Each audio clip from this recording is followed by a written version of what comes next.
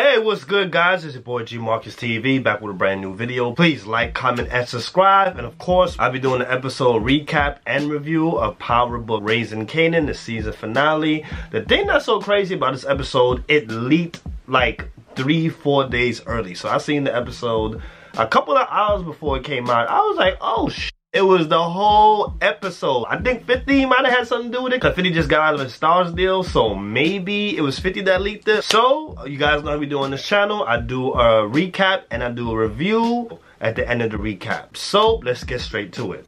So it starts off with Marvin. He finds crackhead Sam. Of course, as you guys know from the last episode, he gave him some money to go away because, of course, he was trying to get rid of loose ends. And he told Sam, if I see you again, I gotta lay you down. So Marvin sees him at a crack house. He says, yo, I told you to go. Like, you f***ed up. So he just says, yo, let me just tell you my backstory. He tells his backstory, which is he used to be a bank accountant and everything just went to shit. After that, he just tells Marvin, can I get one last hit? He just wanted him one last hit of the crack pipe.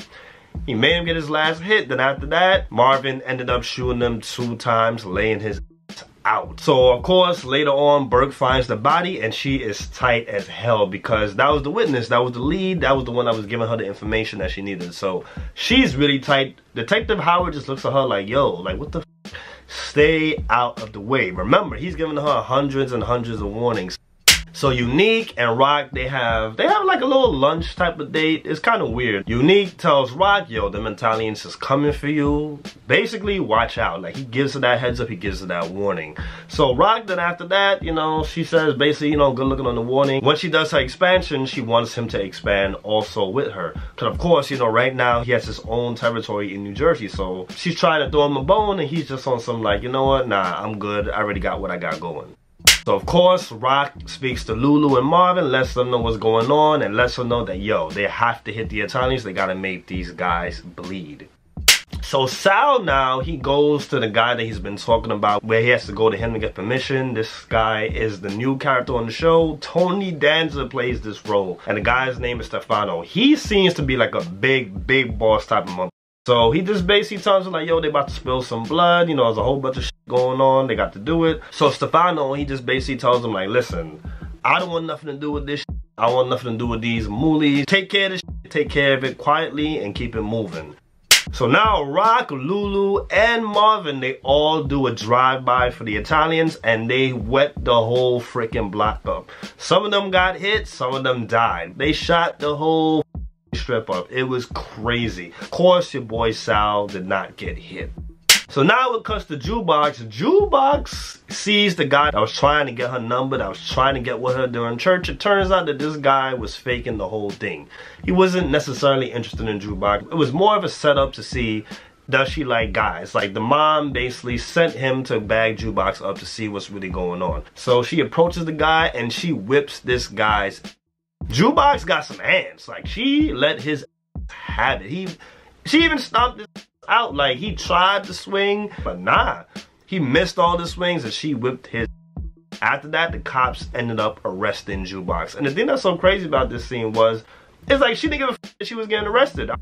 So later on, her guardian angel, Burke, gets her out of prison. So she's basically just looking at her like, yo, I just helped you out. I'm always saving you. Yo, help me out. Give me the lead. Is Detective Howard's Kanan's father. So, of course, Jukebox does not say anything. But she does tell her, like, listen, the people you think got your back don't got your back. Basically telling her, like, yo, Detective Howard is setting you up. Which really has her puzzled. After that, Jukebox goes to Nicole's dad, which is her ex-girlfriend that died, and she just let him know, like, listen, it was not Detective Burke that gave her the rocks that made her die. She got the rocks from my purse by accident, and that's how she died. So the dad does not want to believe this. He's like, no, it's okay, they're trying to guilt you, it's not it. She told her straight up, listen, I cannot lie on this cop. Like, she actually had a heart for Detective Burke, but he's just in shock, he cannot believe it. So Lou gets some mail that shows that he has more money in his account for bulletproof records. So he's just like, what the f is this? Where is this coming from? Same time, Ziza gives him a beat that she created by herself, which was a nice homage to Mary J. Blige's Real Love. but she's showing that, yeah, I could sing, I could write, and I can make beats. So after that, Lou goes to find out, like, well, what the hell happened? Where this money coming from? And he finds out that Rock took Crown's estate. Because of course, Crown died. And of course, if you guys don't remember, in the last season, I think it was, Crown was offering Rock his percentage just to get Lou's ass back on the streets and out the record label. So he finds that out, and of course he is pissed off. So now Lou confronts Rock in the brand new house that she just got, and he is really tight, and he's just like, yo, I'm doing everything I'm supposed to do. I was there for you for Cartier, I was there for you, and I took out Kanan's homeboy. Like, why would you do this? Like, he's really hot and pissed off. So before she digs into his, she lets him know that, hey, killing Scrappy was a mistake. He was not the snitch. It was actually his mom. So Lou, of course, he's even more upset. Like, damn, you killed this for nothing. So then Rock just tells him, like, yo, I owned you. Like, yo, like, everything you got, I owned you. I done sold your ass over 100 times. Like, she was really talking that shit. She even grabbed Lou's face. Like, I'm like, damn. You could tell it made him feel like a little, made him feel like a piece of shit. So Kanan tells Famous that they're about to work the corners, so he ends up going to the projects. That's where all the drugs are, that's where the money is, and he takes some drugs. So Marvin's just looking at him like, yo, what the f are you doing? Like, I'm gonna tell Rock, and he was like, he doesn't give a shit. Kanan was on some real, like, yo, do what you gotta do. Y'all my shit. So after that, him and Famous, they start hitting the corners, selling the crack. You just like, wow, like, he moved pretty fast. So after that, Burke scooped him up, which was like, oh, shit. So you're thinking that she's basically scooping him up because she sees him selling the crack. No, what she does is she put the handcuffs on him, takes him to the park where he killed the detective, Baisley Park to be exact. Takes him there and questions him. She just says like, yo, your mom was an informant when she was young. So Kanan's just not believing that. He's just looking at her like, you gotta be kidding me. Like, you're really crossing the line now. My mom was not no snitch. So she's basically saying everything that she knows about the whole Rock and Detective Howard situation, and he's just not with it. He's not buying it. She wants him to admit that, yeah, that's his father. But of course, Kanan ain't saying shit. So what she ends up doing is she tries to actually arrest him, puts him against the gate. He actually fights her. Like, he pushes her down, and then he runs for his life. She just looked at him and she was just like, yo, you done f***ed up now. And then he did. You pushed the cop? You assaulted the cop? Not really a good look. So after that, he goes straight to Detective Howard and let him know what happened. Of course, he's pissed off, so he just says like, hey, we all gotta sit down and talk, which is him, Rock, and which is Kanan, Rock, and him. They really gotta put the story together and make sure the story is straight. So now Rock goes to Cartier's boys, the guys that she got out of jail that Cartier did not want to get out. So she goes to them, she's all happy and with Marvin. You think that they, you know, they're about to seal the deal and whatever, but they told her straight up, nah, we don't need you. So she's like, what? The way her face drops, the way it changed was hilarious. It dropped, she goes like, what are you talking about? I took care of Cartier, like, what's up? And they're just like, it doesn't make any sense to go to the middleman. Basically, we're trying to cut the middleman. Like, you know, like, we don't need you, you good, you took him out, so we're good to go. So what he ended up doing was he ended up going to Juliana. Now Rock worked with, that's the one where she killed her husband after the being hot. She basically stole those guys away from Rock, which was crazy. So Rock, she's pissed off, she's hot. She goes to Juliana and she goes to Joaquin, the other drug lord, and basically confronts him like, yo, what? Why would you do that? And she just goes like, hey, it is what it is. Like, you know, she basically stole them. So Rock was like, yo, you playing a dangerous game. And Juliana was just like, yo, I'm dangerous too. So now Marvin, he's paranoid as he goes home to take a nap because of course he's stressed out. Everything that's going on, the man is stressed. He goes to take a little quick nap on the sofa. He hears something, so he goes, he's paranoid as hell. It turns out that it's Jukebox. So they had a like nice little small little conversation.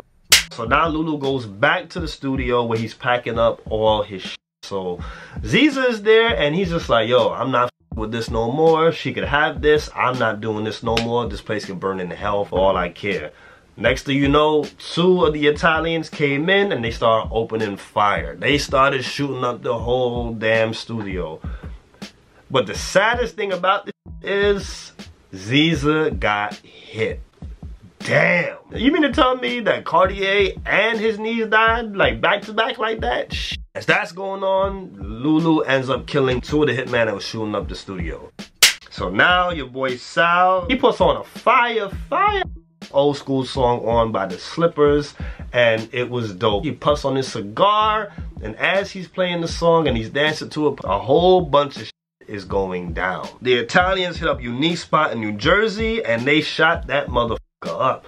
Of course, Unique, he's firing back some shots, like he's catching some people, but they're mostly killing his people. So who gets hit?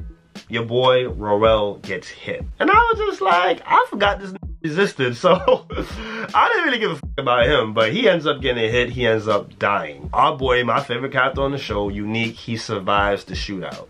After that, the Italians hit up the projects. That's where they keep all the drugs and all the stash.